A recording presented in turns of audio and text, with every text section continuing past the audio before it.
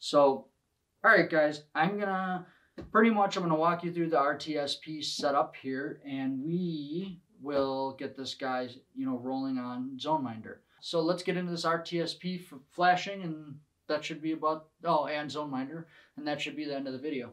So I'm gonna put my cell phone down right now, and I'm gonna pull out my little Rolodeck of SD cards. I can't use this 128, even though it is a 10. I can't use this 32 because this is the right 32, it's a 10. I can't use this one because it's a 1. So them have to go off to the side. I already went. So you're going to go, I will have a link right here to their webpage where you're going to go and download this. I will also do a picture-in-picture or somewhere over here of installing that software on this. You're going to get the zip file. You're going to unzip it. You need to rename the file to demo.bin, and then you're going to plug this guy in. And you might have to format this, but if you do, make sure it's in the root directory and just drop that demo.bin in the directory for this card. After you've done that, make sure you do the proper remove, and you're ready to now plug it in the camera. So the first thing you're going to do is unplug the power. Power's now unplugged. And then I'm going to come down here and I'm going to put it in this little slot here. It's spring loaded. It is kind of hard to get in there. I just pushed that card in there. So now you need to hold this button while you are plugging it in. And you don't let go till you see a solid blue light in the front. So I'm going to hold this button. I'm watching the light, oh crap, I let go of it. So I'm going to come back here while holding the setup button, and I'm trying to watch the light for you guys. So I'm going to watch this, and we're waiting for it to go solid blue. There we go, one solid blue, you can let off the setup. Now that it has gone solid blue, we are going to allow this to sit for 3 to 5 minutes. It is going to take the firmware, the bin off of here, and it is going to load it onto this device. So I'll probably time-lapse this guys right here, and I'll get back to you once the firmware's on there. It takes between 3 to 5 minutes, so I'll be right back. Alright guys, I'm back here with this Wyze camera. So it did a little dance that you guys didn't see. I'm going to reproduce it real quick. It's going to do this, and you're still going to have to restart the device. So you're going to have to do the same thing I'm doing.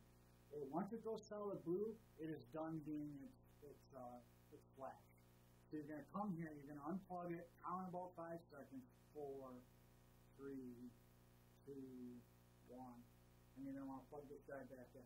And it's going to go through its little reboot thing. The light should be orange.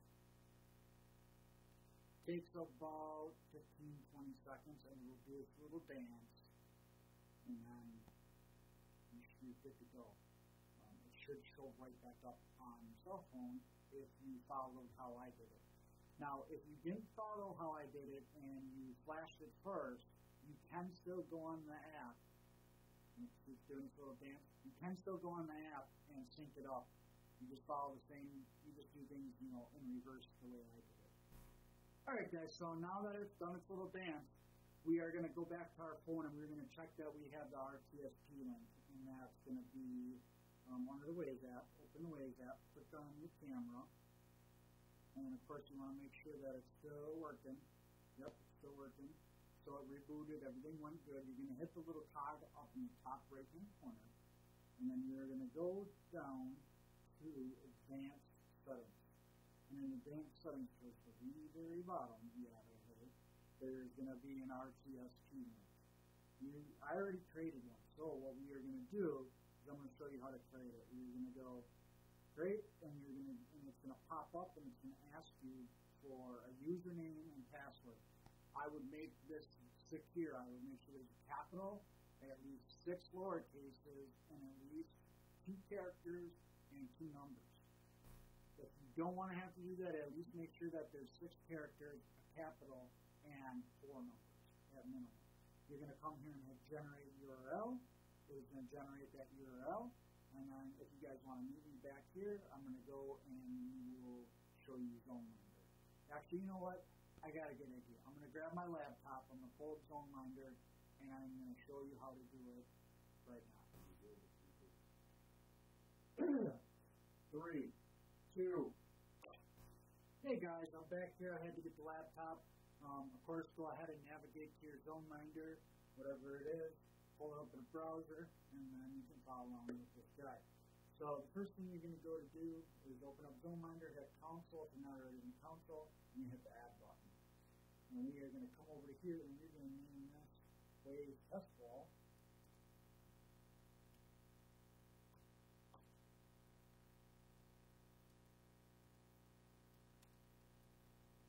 And then storage, you're going to set up to whatever you have set up for your storage. I leave FF and MPEG on.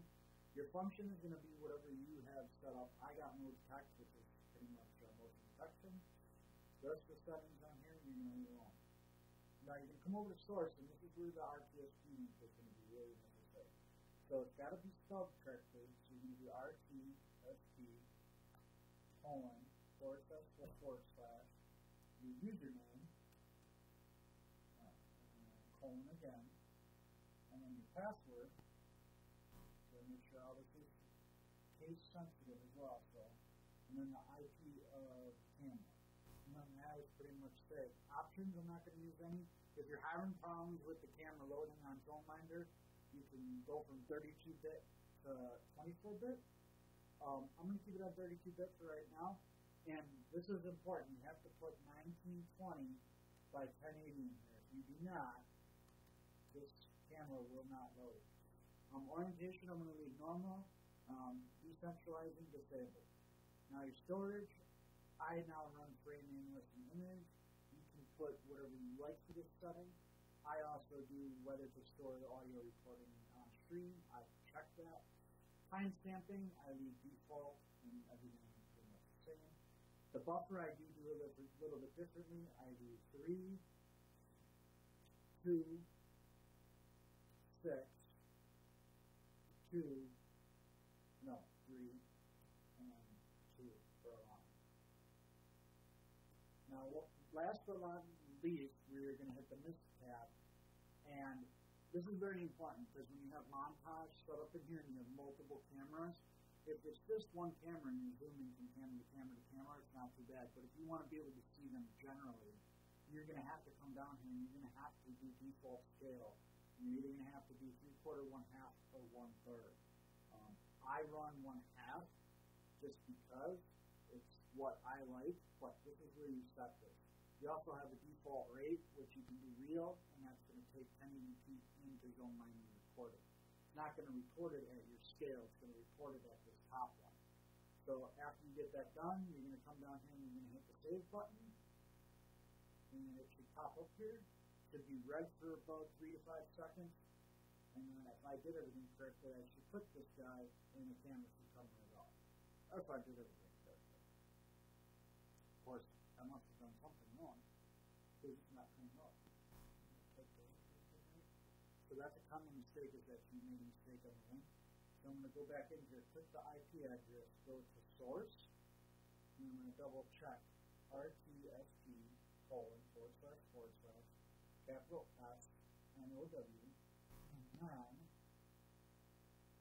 colon again, ZXC 0987 ZXC at 192.168. Oh, I'm missing a 2 here, and that would be why it's not working. So if something's not working, first check here. Secondly, check your resolution. And then if your Wi-Fi has a lot of devices, it could not be working because the bit rate's too high. You can come in here. If going down to 24 still doesn't make it work for you, go over to MIST, and you can set the default of real down to 1/2. If it starts working, it just means that there's too much bandwidth to cost in the network. The fix for that would be go get a cheap 2.4 gigahertz AP and just have your cameras on it, or just have your smart devices on it. So, of course, you're going to come down to the bottom here again, and you're going to hit save.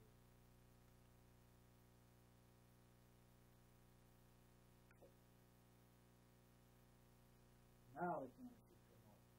There we go. So, between the app and the actual delay on here, it is a bit different. If you look, see on my hand, it's like a 2-second delay. They could clean that up, and don't have pan tilt zoom, I think digital zoom is enabled, so you can digitally zoom. And then if you want to scale, you can do scale to fit, or you can come back and do actual. And this is why I don't like the actual size fit. As you can see, it's now ginormous. So bringing it down to 1/2 is in my opinion the best.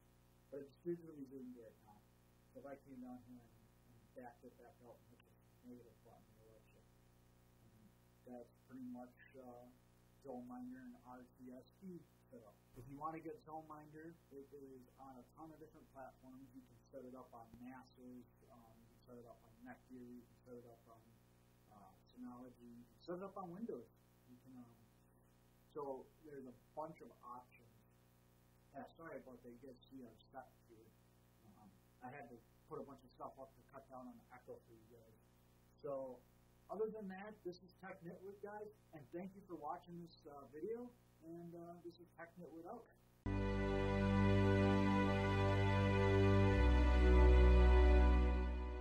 Hey guys, it's Tech Nitwit here. Make sure you guys subscribe and like and hit that bell. Thanks.